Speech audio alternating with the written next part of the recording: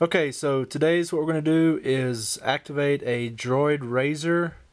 This is the Max onto Page Plus. And I'm going to show you the steps that we go through to activate this onto Page Plus. So you can see right there it says a SIM card is needed to operate this phone. So this is the phone we're going to activate.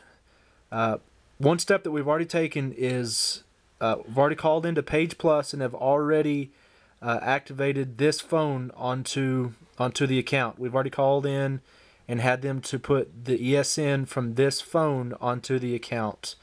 Now it doesn't work yet, but that's going to be your first step.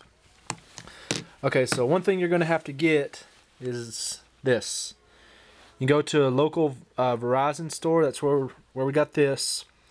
Just go up there and tell them that you want a 4G SIM card, and I believe it was right at $10. I think you can buy these on eBay for cheaper than that, so if you want to do that, that's fine.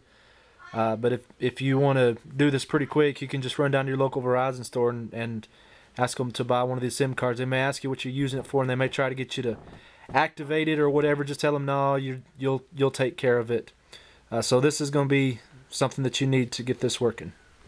When you call into Page Plus, you'll also need to ask them for your MDN number and your MIN number. These numbers will be used later in the process, but make sure you get those two because you will need them. Okay, one other thing I forgot to say about when you're activating this, there's several ways you can activate this. You can call into Page Plus, and if you call into Page Plus, you can have them put the SN number onto the account. They'll do that for free. If you're on their website, over on the right hand side, there's a thing that says chat. You can do that through the chat also, which is usually the quickest way to do it, and that way is free.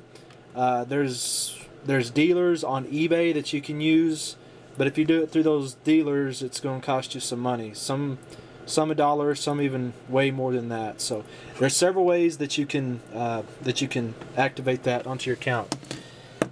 Okay, one other thing I want to say is all this knowledge is brought. We know how to do all this because of Snoop 1979. This is his username here on HowardForums. I'll have a link in the description to this thread because everything we're doing here is just using the tools and the knowledge he's provided in this thread. Okay, I don't know if you can see it in here or not, but he says 4 or 5 times here, make sure that your battery is 100% before doing this. Okay, so what I want to do now is I want to show you this thread, and we're just going to talk about the basic things you're going to have to download to be able to get rolling on this. So the first thing is we have this Droid Razr utility, and that's one thing you're going to have to go in there and wipe your phone, and this is one thing that we use one important tool that we use. And then we also will need the latest update for your card or for your phone, and this is another link you'll have to follow and get that. And then you'll also need the CDMA workshop, and there's a free version that works for most of it, and there's one other one that's not listed right here that he mentions further down in this thread, and it is a DFS, and there'll be a link for that also, but you'll have to download that also because that CDMA workshop is how you actually activate your phone, and the DFS kind of finishes off some of the stuff that the CDMA workshop doesn't do. Okay, so we've connected the phone up to the computer now. You can see it's set to mass storage, and it's what we're going to do now. Okay, it's bringing up the autoplay here. So we're going to open that up. Okay, so what we're going to do now is we're taking that update. That was the second link that he showed to you there that said update. And that's this one right here, Blur version 6.16.211. We're going to take that update and you're going to put it onto your SD card of your phone. Now leave it zipped Don't unzip it. There's going to be a bunch of files in that zip, but you want to leave it as the zip because your phone in the recovery is going to take that and it's going to flash all the different things in that zip. So leave it as a zip and put that zip onto your SD card.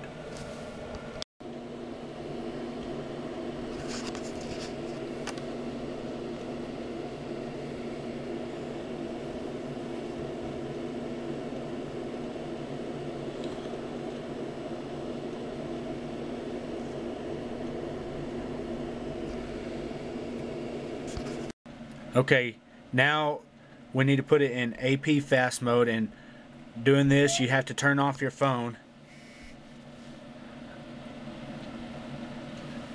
Now that it's off, you want to hold your power and volume up and down, all three at the same time.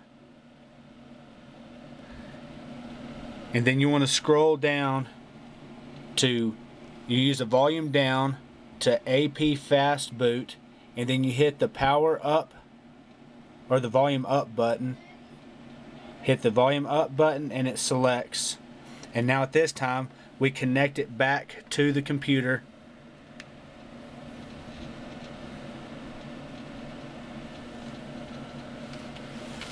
And now once it's connected, we wait for the computer to recognize it.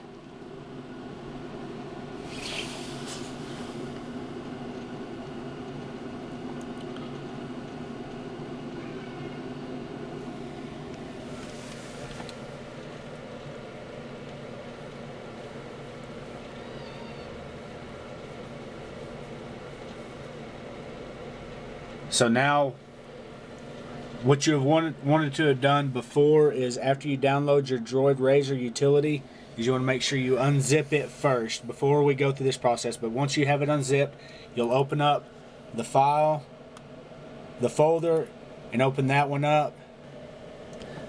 So now you want to click on this Droid Razr utility right here. It's kind of hard to find the right one, but you see that one there.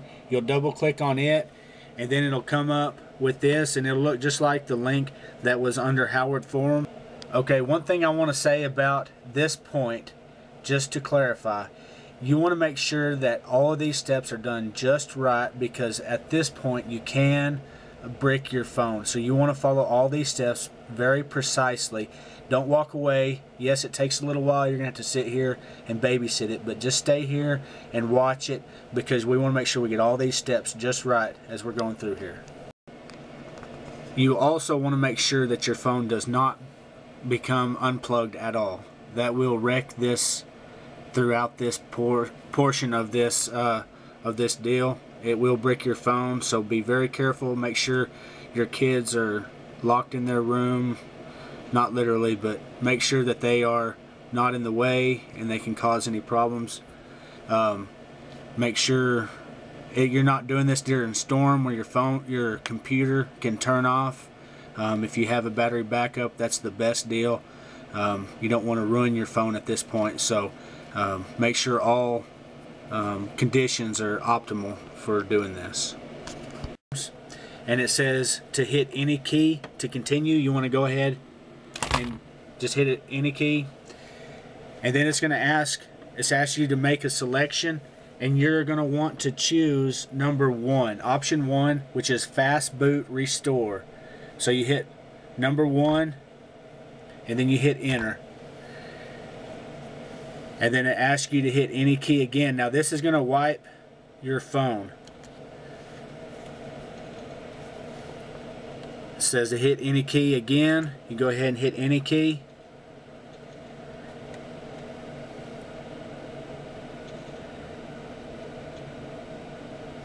Now your phone turned off and it came back on. We didn't show that, but it blinked off and then it came back on.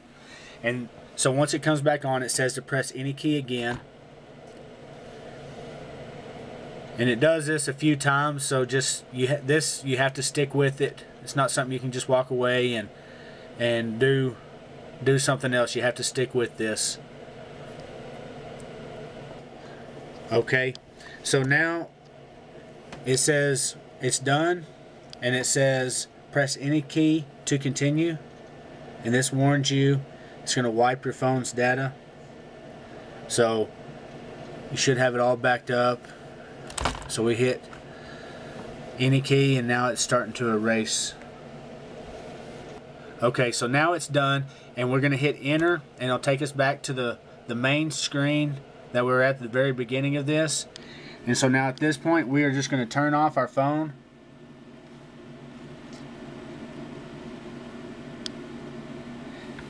And then we're going to turn it right back on.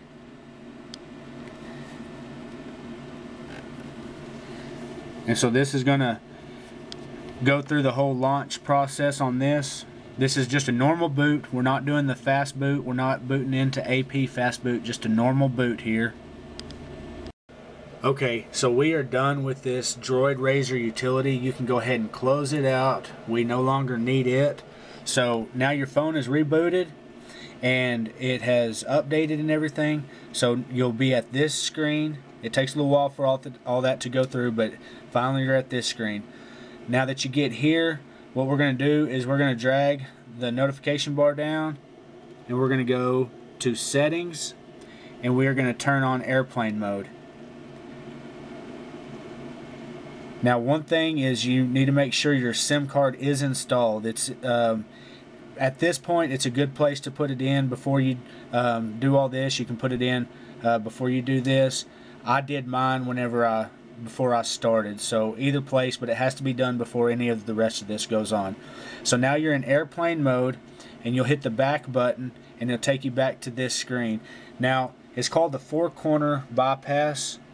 Sometimes it takes a little bit of getting used to, but you're gonna start up here on the top left hand corner.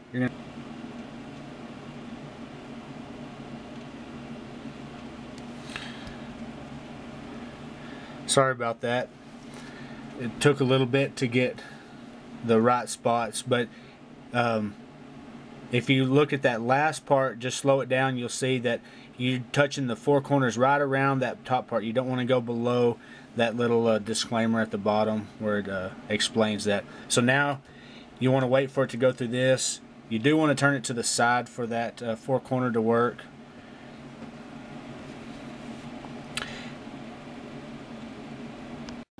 Okay, so now you've gotten past the activation screen. So what you're wanting to do now is you're wanting to go ahead and set up your phone just like you got a brand new phone. You want to get all your Wi-Fi passwords and all that stuff put in there, and just go ahead and get go through this entire process to get your phone back to the home screen like it would be normally. So you just want to go through all these processes. If you don't have Wi-Fi, then you can skip that. It's okay.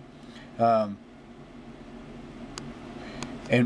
one thing is, what I just forgot to do is you want to go ahead and go back into the settings and turn airplane mode back off, and then that'll turn your Wi-Fi. You can turn it back on if it wasn't on.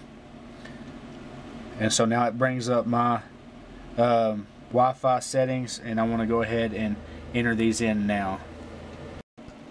Okay, I've gotten my password for my Wi-Fi in there, and now it's communicating with the server. You can go ahead and start your setup.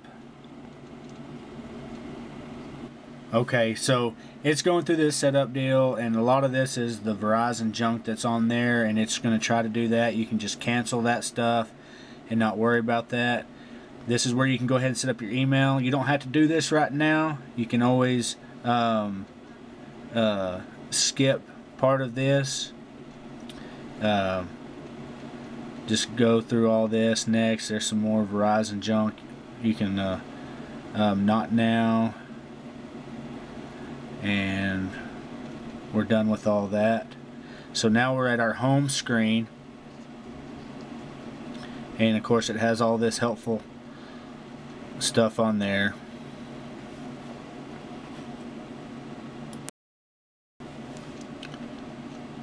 And so now we're back to our home screen.